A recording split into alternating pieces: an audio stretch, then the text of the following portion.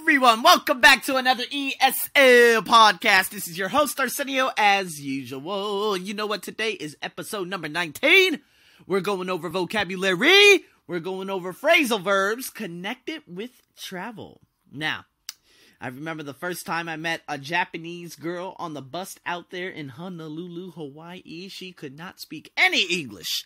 You know what? She couldn't understand this. She couldn't understand the vocabulary. She couldn't even say hello. And I thought it was amazing because she was able to get all the way around the island without knowing any English.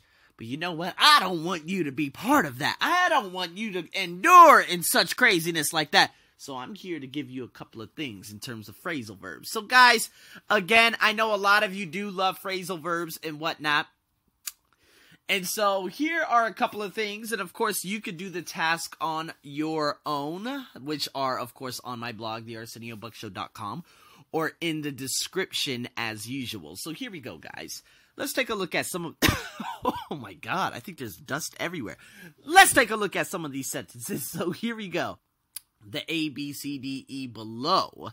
If you guys are actually looking at the blog now, are going to be able to, well, just listen to my beautiful voice while we're doing this. And I will give you explanation. We got on the first flight, but we got off due to a mechanical issue.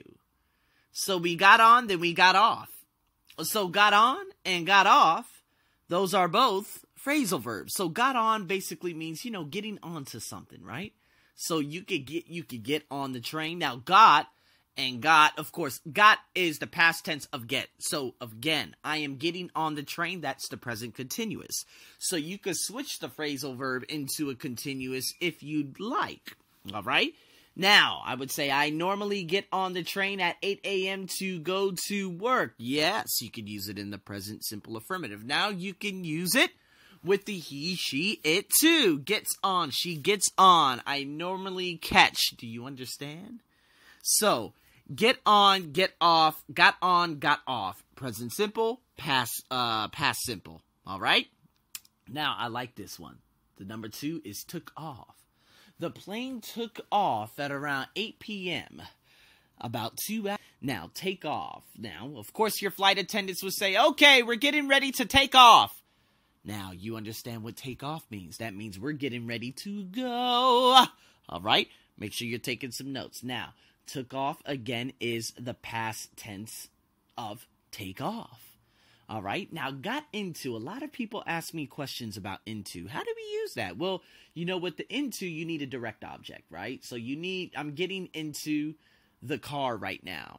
Okay? I'm getting on, no, you're not onto something. No, that's actually something else. But yeah, into is when you're actually going into something. All right. So the noun is going to have to follow possibly by, again, an article such as the, because you're talking about something specific. So she got into the car and she drove down the street. All right. That's a sentence. All right. So got into, again, now you have that explanation. Okay. Now, breakdown is one of my favorites. Now, you won't put breakdown together. It's going to be separated by some space. Just one space. All right, breakdown meaning, hey, you know what? Planes break down. The engine is broken down. Now, you could put breakdown into present perfect too. Has broken down. Oh, my car has broken down. Can you help me? All right. Or you could say, my car broke down. Can you help me? Now, normally in America, we just go with the past simple. We don't always do the present perfect. All right. So, break down, broken down, broke down, got it? Break, broke, broken, all right? Just depends on how you're going to write the sentence. So normally cars break down in America. Why? Because they are extremely old. You do not see cars breaking down as often here in Thailand because they are all new. They are all at least 2015 and higher. They get rid of all the old cars and ship them back to Japan. But you know what?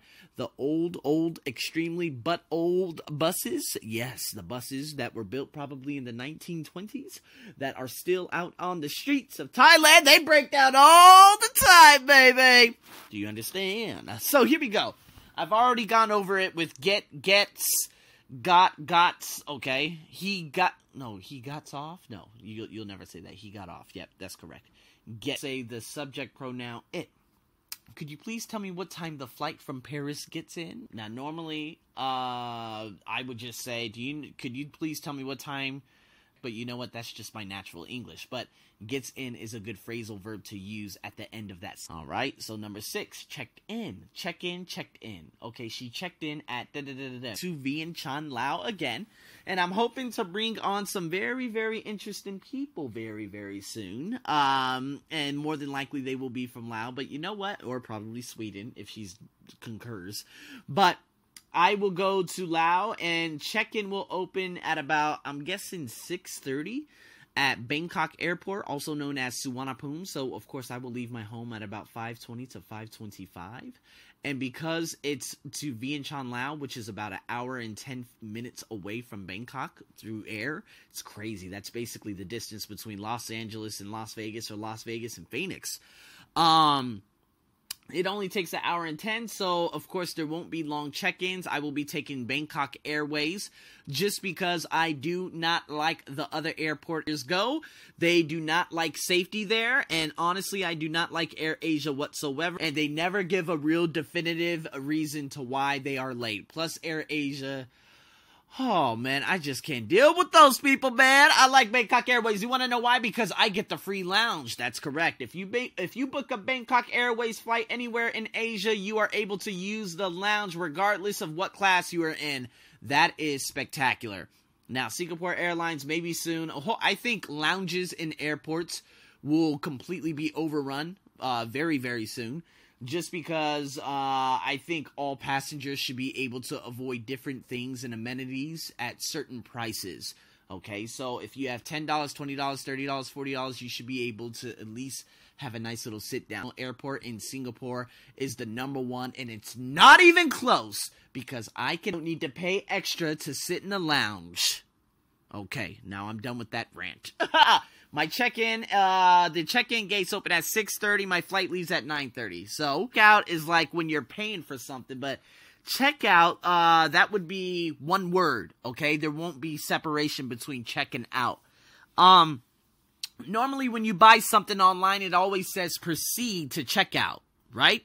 So, there it is. That's checkout. So, set off. I like that. I never use this.